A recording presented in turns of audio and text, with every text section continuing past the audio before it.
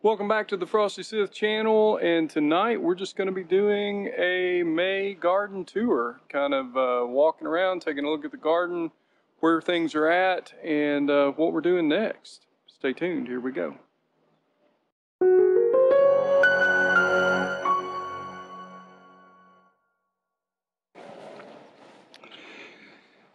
Okay, so this is a brown turkey fig tree, and we brought this back from Georgia last November, first week in December, and I was concerned that it had died because everything is, you know, pretty crispy on it.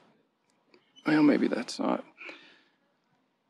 But you can see that it's starting to grow some new greenery and get going. So we're just gonna keep it reasonably watered. We're not really, we've added a little bit of granular fertilizer, but mostly we're just taking cold brew coffee grounds that are left over and top dressing the area with those periodically, and we're not doing a lot more for nutrition for the brown turkey fig. And then these are nasturtiums around the outside, and they're just getting going.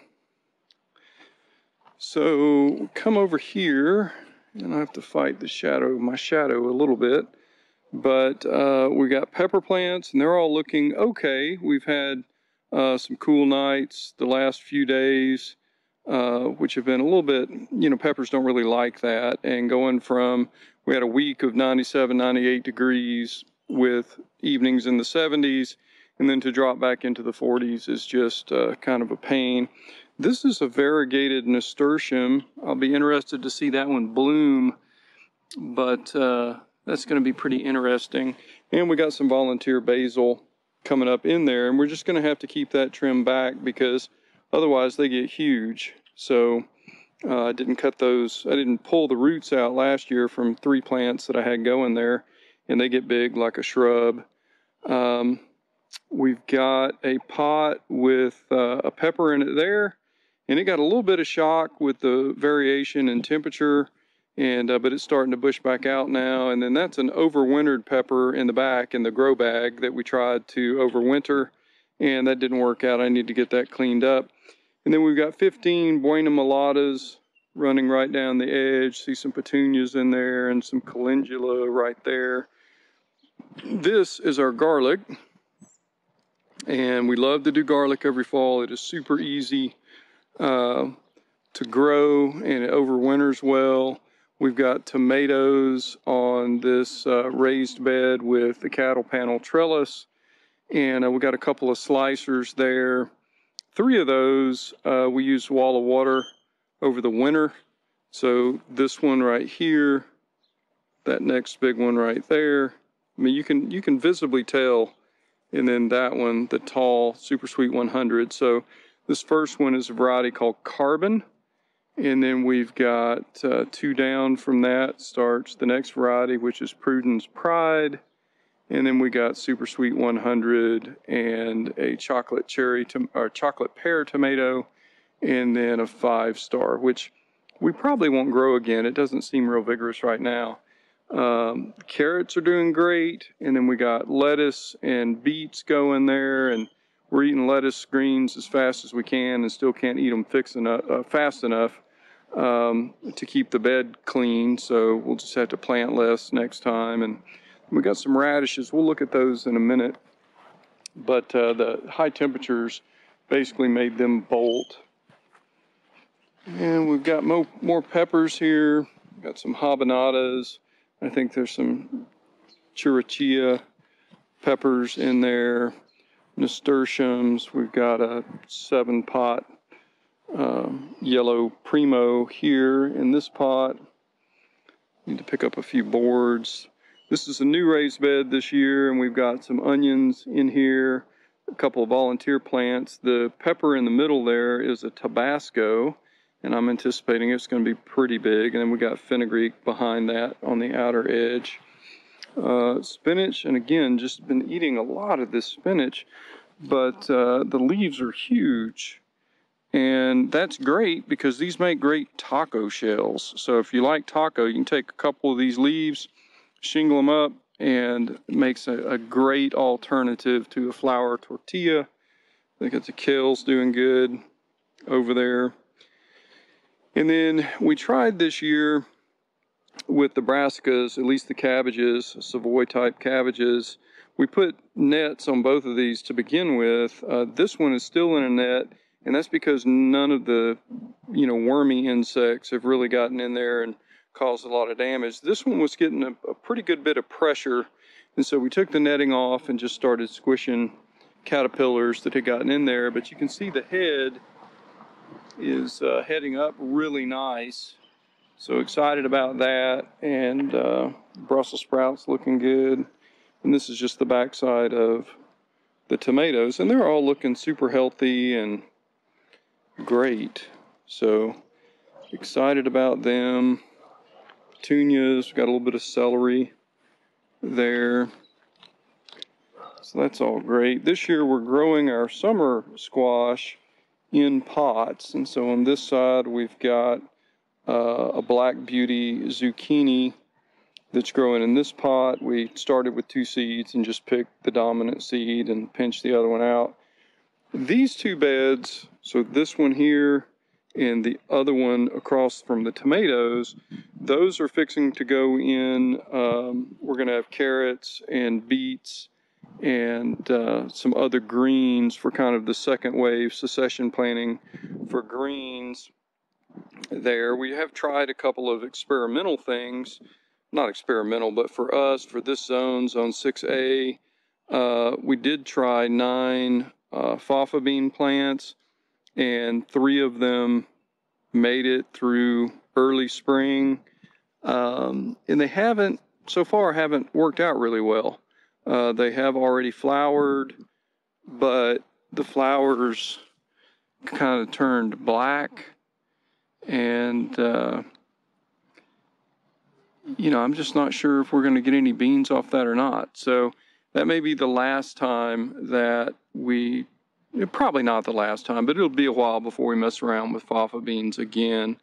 I mentioned a minute ago the 5-star tomatoes. So these 2 tomatoes on the end are 5-star, and they've just been pretty anemic compared to these other tomatoes, especially the ones that were in the wall of water during the cold months, early spring. So anyway, we'll get these planted up eventually. Then this barrel is loaded up. I think I've got three plants in here. These are all rainforest pepper plants, and these seeds were a gift from a seed order that I did. The guy's name escapes me right now, but he had sent me rainforest, and I've got one nice pepper on here already that's coming along, and so I'm excited about those. And then we've got a couple of new raised beds here on the north side of this arch trellis, which goes up and over. And it looks overgrown with potatoes, and it is. We had saved our own seed potatoes from last year and planted them on the outer edge here. And, like 7-8 weeks went by and there was no growth at the surface. I dug around, couldn't find them. So I replanted Yukon Golds in the middle of the bed, and this bed's about 2 foot wide. You can see down there the sweet potatoes. And so in about the same orientation of the sweet potatoes, I planted Yukon Gold. And then I had planted Christmas tree lima beans on this southern edge of the bed, outer edge of the bed.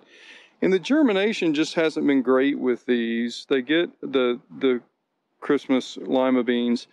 They have a real good rating and reputation from most people, but I got fairly poor germination. So I'm looking forward to getting my own seeds and doing my own germination test on my own seeds. And so we'll just see how the potatoes turn out. It's kind of an experiment. These are sweet potatoes that we are growing from our own slips. We had one of them die. There's kind of an empty spot here. So this is our first time doing sweet potatoes. We'll see how that turns out. This barrel has El Oro del Ecuador is the name of the pepper. And again, I think it's, you know, a rarer type seed. You don't see it a lot. So we'll see how those turn out.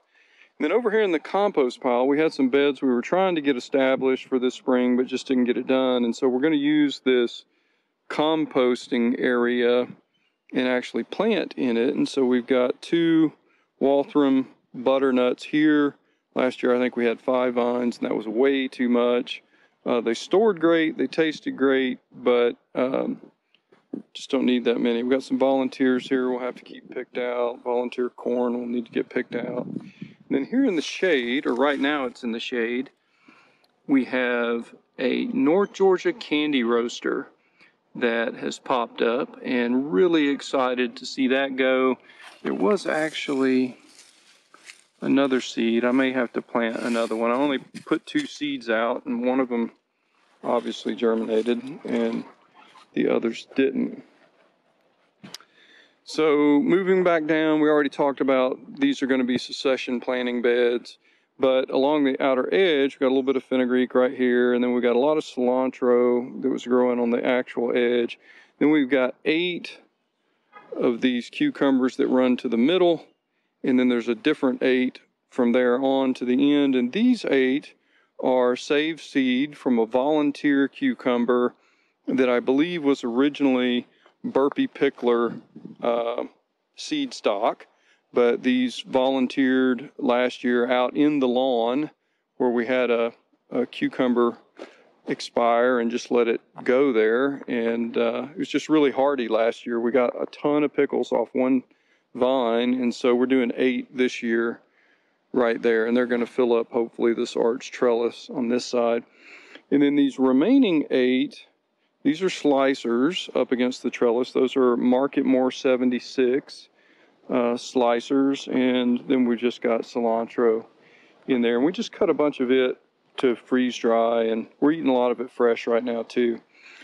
And then so this area, let me back up a little bit, and so you can see where the grass is dead here. So last summer we put tarps out here to kill off the weeds, and it killed off everything. There were a few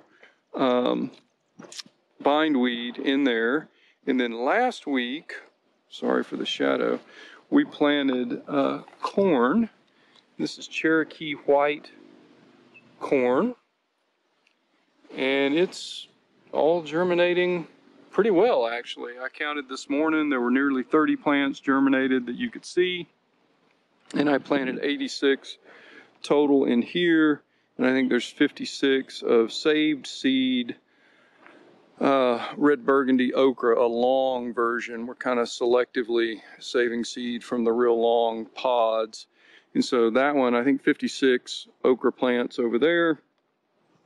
And then this area, and it's about, I don't know, 3 feet, 2.5 feet by 6 feet, something like that. And that has red amaranth, the Hopi variety of red amaranth, and those are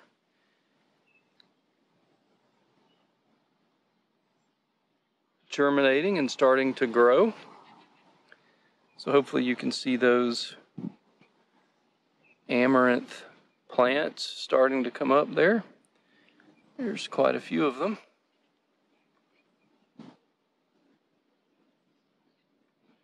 And so that'll be really interesting. We've never done amaranth, and if nothing else, the birds will like it. So now let's shift over to this raised bed. We don't have this mulch yet, but we'll get around to that. That's not as critical as the plants. So we've got some volunteer bachelor button here, obviously, and some red petunias. But this bed was intended to be our ginger bed. And you can see we started ginger inside, and it looked really good. It rooted really well. It started growing, you know, leafage. But you can see there, it is not thriving. And so there's one here. There's one here. There's still a little bit of green right there. but this is just not doing well.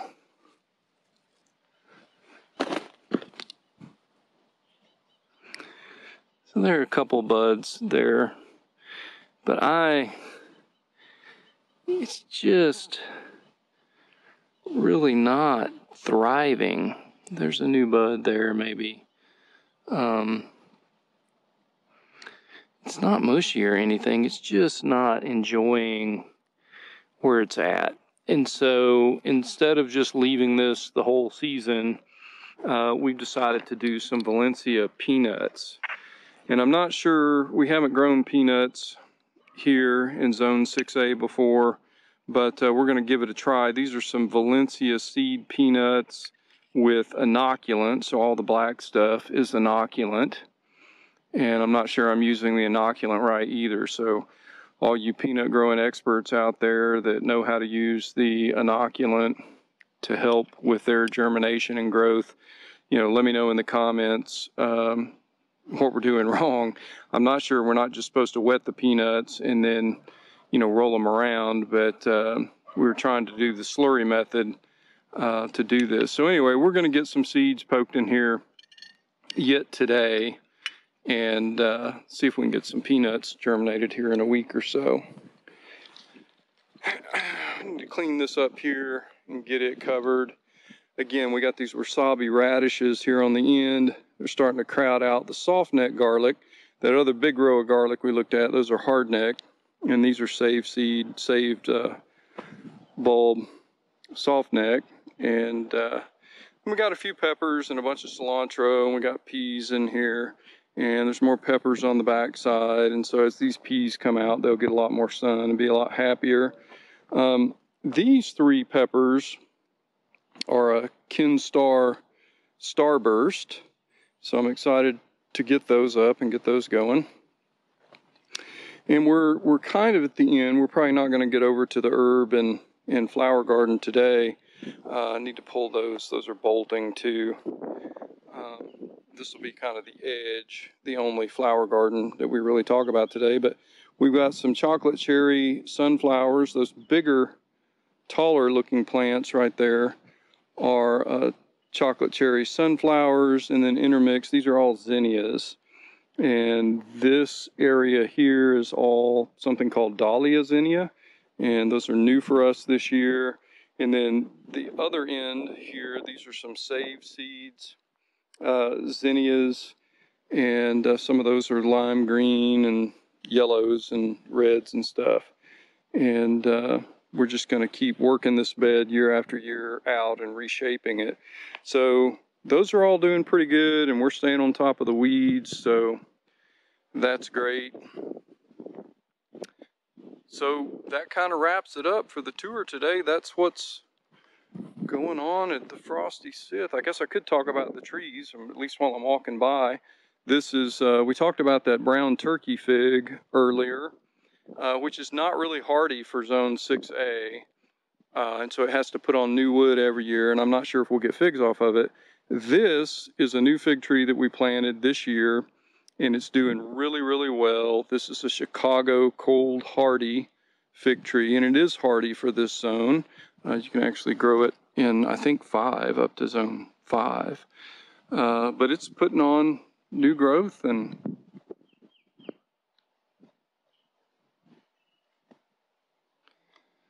doing good. So maybe we'll get some figs off of it before the season's over.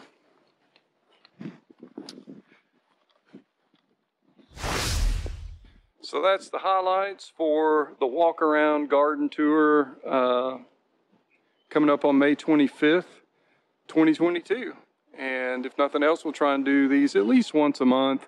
We have a lot of things going on, trying new things for us for this zone. And you guys may have answers to some of the questions where we're having problems with certain plants, and we'd love to hear from you if you see something that we're doing and you've got a solution in an area that we're struggling in. Please feel free to leave it in the comments. If you'd like to follow us on social media, check out FrostySith on Instagram, and we actually post a lot more of the non-backpacking stuff on Instagram.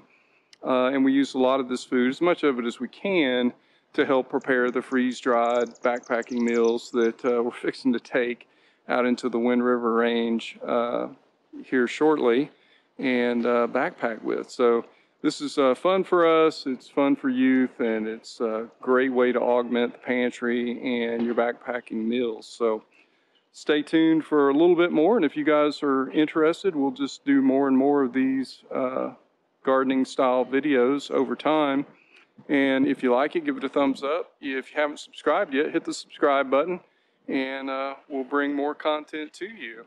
And if nothing else, remember, whenever you can, get up, get out, live a little. See ya.